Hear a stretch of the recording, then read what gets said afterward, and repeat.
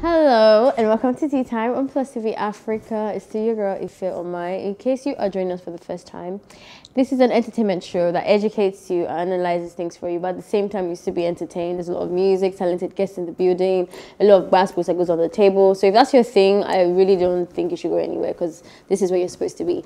And I don't do that alone. I have two beautiful, amazing, talented, intellectual, aware, scrumptious anchors. One of them I'm still trying to figure out. I'm joking. Two special people, and they are Emerald and Ife Oshike. Hi. I don't understand. See, because I want lip gloss today, I'm beautiful. Suddenly. Suddenly. It's true now. Oh, wow. It's true. Lip gloss. But it's not really showing. All these girls, all these... how do you call it? Guy geese? Guy guess? How do you call a guy girl? You just said it. A guy girl. Guy girl. Guy girl. Okay. All these guy girls are cashing out too. And I'm beginning to think of the business. In case my no wonder you're wearing what you're wearing today. What am I wearing today? You're wearing that thing. Do you want to stand on the table, Ife, and just give us a spin? What's that? What? Stand on the table and give us a spin. What am I wearing exactly? I didn't know you were looking at my lap, darling. Excuse me. What shot? Ife. Stop it. Guys. Feel it. I'm not in that table. Stop. You shouldn't have done that. You just allowed Ife. You give him. It's not like it's don't mind. Fresh. No, it's not fresh. Yeah, I just noticed the fact that you're wearing a ball. It's just not there. Fresh. It's just there. If it's okay, it's okay. Being there is fine. Nah. Anyway, how have you been, Emerald? I think it's been a minute since you and I have been on the table together. Yeah, that's true. Yeah. Well, I'm fine. I'm doing great. You look great. You look well rested. You look happy. Yes, I am. Okay. And you also look beautiful. Thank you. I think because I've not seen the hair. The African thing, you know, representing us. Look at your wrists. Carries and everything. I love my people though, don't play. I'm like this as well. I can be like this as well. You are like this or I've got a lot of that as well. Yeah. But we've never seen you like that. Go and check my pictures on Instagram. I have. No, you haven't. You need to look with a deeper eye. Exactly. You know you can go to someone's page, but then when you see them, you now go back again and now start noticing like all the things that you've not been when I cannot look at Ife and see Africa. Alright. Okay, so we're going to analyze a lot of things today. We missed your take on the Grammys yesterday, but I think we still have an opportunity to hear what you're feeling about that. So the People's Democratic Party, PDP, has congratulated Wizkid and Burna Boy for winning their first Grammy Awards. PDP's National Publicity Secretary Kola Ologbondiyan said Wizkid and Burna Boy's victory show that Nigerians have a resilient spirit. In a tweet, the PDP spokesman said the duo represents those who would take Nigeria in an envious height. And I quote, he added, PDP added, congratulations at Wizkid and Burna Boy, says that the Grammy Award showcases the resilience of the Nigerian spirit, blah, blah, blah. Okay, so the duo have shown the capacity of the generations next Nigeria to take our nation to inevitable heights. Congratulations and more. The All Progress, this is now APC, the All Progressive Congress, APC, also obviously cannot be left out in the congratulations thing. And they also sent out their own tweet. I don't know who said who first, or maybe they just both copied each other. I don't know. In a tweet, APC assured Nigeria that the best is yet to come. And I quote, we celebrate Nigerian music and Afrobeat stars Damini Ogulu at Burna Boy and Ayodeji Ibrahim Balogun at Wizkid Dayo on their Grammy Awards. The best is yet to come, APC tweeted in its verified Twitter handles. So I guess you can say, you know, the country is proud. Of course. Yes, like absolutely. Every single person that's aware of this is we're happy. Yes. Like it's a big one. But what is this? Like what can they just what are you saying? Why wouldn't I say it? I mean, please, can they not just do this? They're political. Why is it PDP and APC? What they should not do that, please. They should not tweet about that. Well, they can tweet, but they shouldn't tweet about it. Yes, they shouldn't. It's looking like, oh, okay, so PDP has done something. I think they're bringing their political thing into this whole thing and trying to, make people notice that, politics is also aware. We know what you guys are doing. Yeah. They should do what they have to do. like the things that they have to put in order they should do that. They know what we're crying about. Yeah, what we've been crying about. We know there are more important tweets to tweet out. This one is very important anyways, but we know what they're doing. Yeah. This reminds me of the story of Macaroni. I don't know if you're on the table that day, where the police force... Yeah. It's the same thing. It's not that there's anything wrong with the tweet that they've mentioned or, that they've dished out, but when you have such an... Before they come and arrest me. Nobody's arresting you. But just like a really crippled and ineffective function, when you see them do things that is not part of the main stuff that they have been lacking in already, it feels a bit weird. I think that's what it is, because a lot of other places, there's banks and stuff that are tweeting whatever, and there isn't that much backlash, because at least they can do their decent amount of transactions and the stuff that they were built for. But I think it starts to hurt when you are not even focused on what you're supposed to focus on. You're not focused on what you're supposed to focus on, and then you're busy doing Mother's Day and all these other things. Bro, there's something that we're supposed to be discussing here. That's true. I see what you mean. Man, to me though, everything is important, and Grammy is a national heritage for every Nigerian. It's a national heritage. Or it's a national treasure we should appreciate. The Grammy is actually very important. Is the entertainment industry important? Is that what you guys are trying to separate? It's not possible. Now, PDP, yes, they should focus on other, yes, we agree. But the music space is also something that a lot of people feed on, grow on. A lot of unemployed people have made money just from being musicians. A lot of people have made a lot of money from participating into the music business. So if by this we are beginning to get noticed by the government, and the government are beginning to invest in the music space, it is a welcome. Please, PDP, APC, OPC, whatever, tweet about it. We need those tweets. We need those messages. We need those tweets? Yes, we do, because we need to be recognized globally. A lot of these musicians have sleepless nights. They put in blood, sweat, and tears into making what they do. They get the Grammys, and then we want to limit the people that should appreciate them. But when an Okonjo Iweala gets the, what's it called? World Trade Organization chairman, everybody tweets about it. Nobody has a problem with which organization. Everybody did not tweet about it. Wasn't everybody? Yeah. Well, I'm saying nobody has ever. Okay. Because the people that have to do that are not everybody, incompetent. But who has called out any organization that? Because those guys that tweeted were not incompetent, Ife. That's why. What are you saying? Yes, the police force did not say congratulations. The government did not say congratulations. No, the government didn't say congratulations. The APC. Go and check it out. Oh, no, I'm not sure, so I'm not going to I'm actually not sure about that, but if they did, I think it would have really been everywhere. Like it would have been. They don't even tweet that much. Because that's important. But the music business now, everybody's looking at it like, why are they talking about it's not. Music? We're not saying. We're not saying that they're talking about reactions I saw on social media. Okay. Okay. On this table, we're not saying that they're talking about. NTA put out a tweet and somebody replied saying that, have you ever played any of his music? But it's true, isn't it true? Is it not true? Because they don't play his music, they can't celebrate a Nigerian who won a Grammy. That you had nothing to do with, and that you're supposed to have something. Anything to do yes, Ife, I pay for subscription. I download this man's songs. I stream them, and it is literally paying his bills. Don't try that. Working in NTA do not, or NTA does not.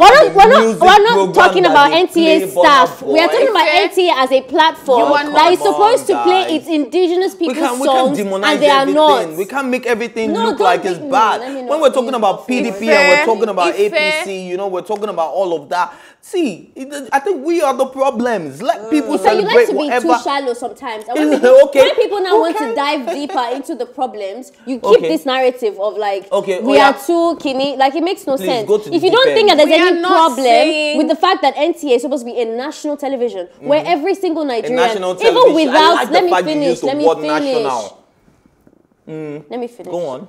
The fact that these people don't even need, a satellite. Anyone who has a TV, a small TV, can read. Yeah. That is like serious, a gold mine that they have there, right? In terms of dissemination of information, supporting their artists. And they don't do that.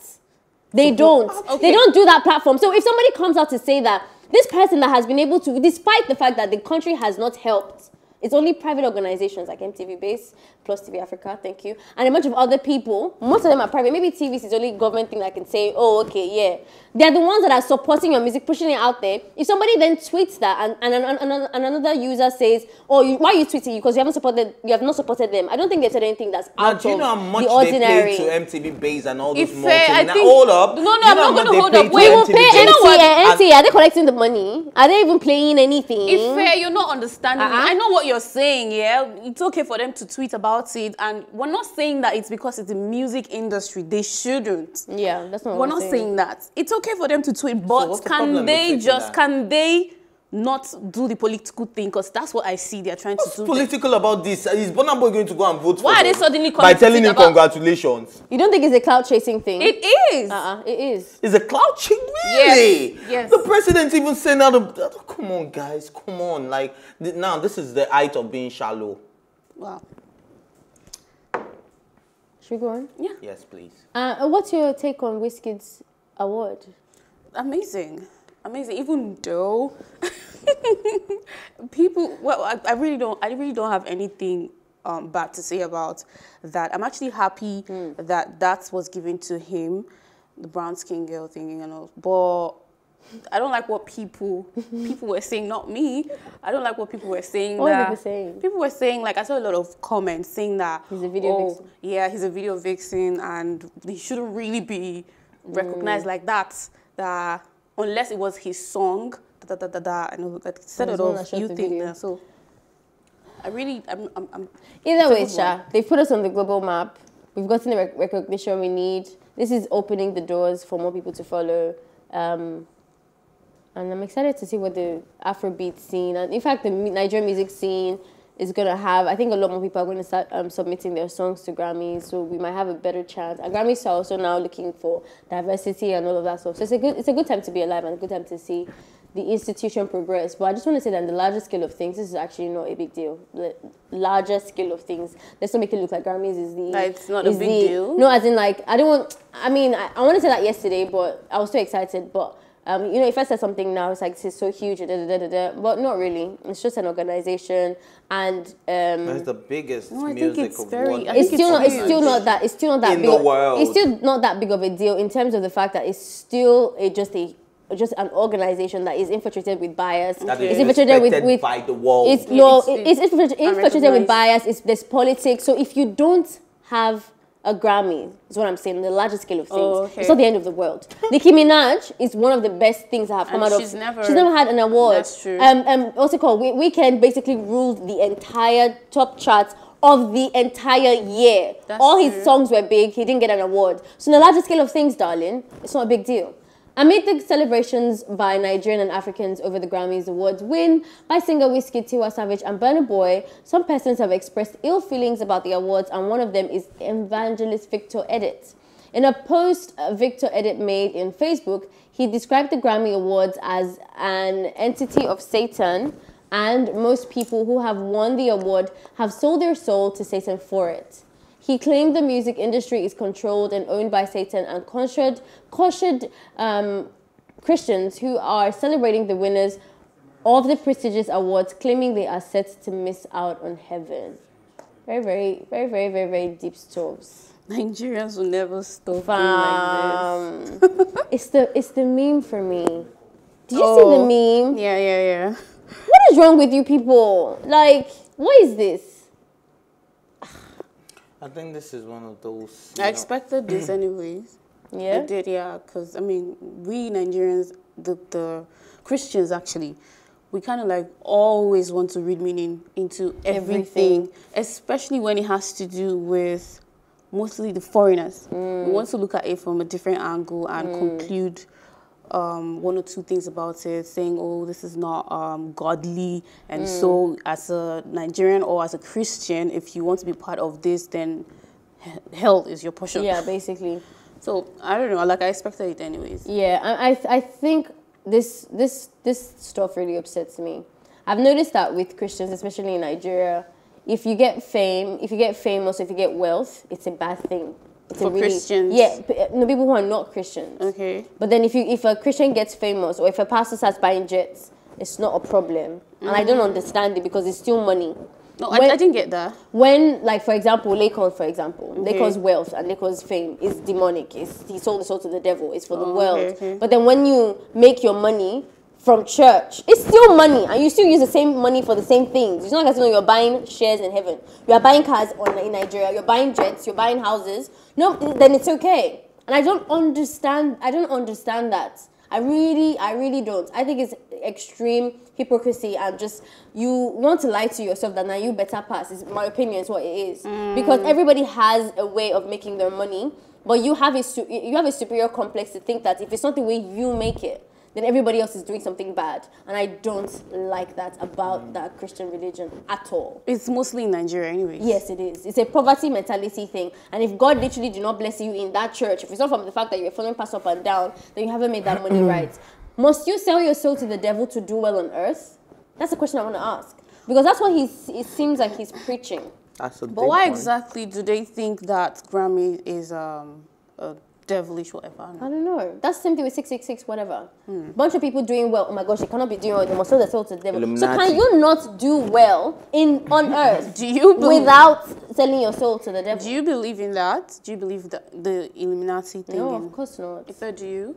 It does exist. Not in the way that it's portrayed. But not in the way that it's portrayed. Now, there are secret organizations that, that have code of conduct, secrecy, and just help their members to grow in the society. And they have a close circle. Do you understand? They have to do a bunch of things to prove themselves to be worthy, to belong to that circle. Exactly. And they help each other. Exactly. Now, there's really nothing demonic about that. Absolutely not. Do you understand? But to you from the outside, it's called a secret cult. You from the outside be like, oh, they have a meeting at 12 midnight. But they're discussing business. They're doing this. They say they are drinking blood.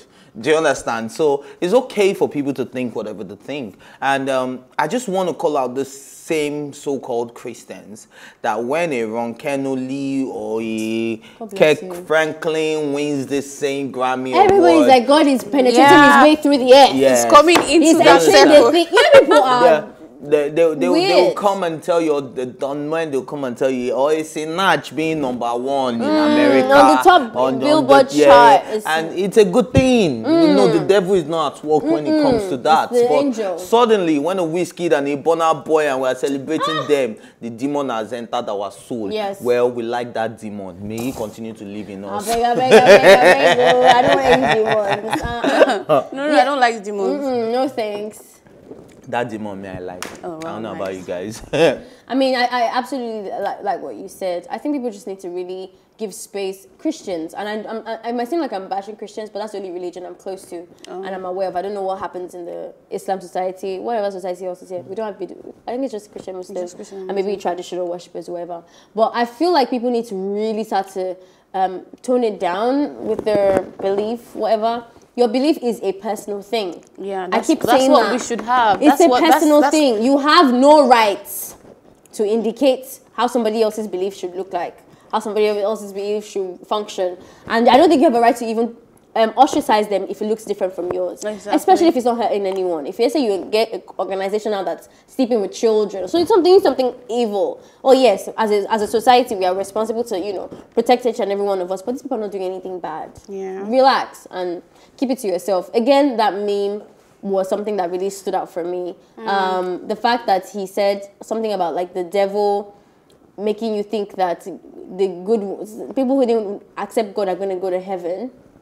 And those pictures of Biggie, pictures of Brian and his daughter.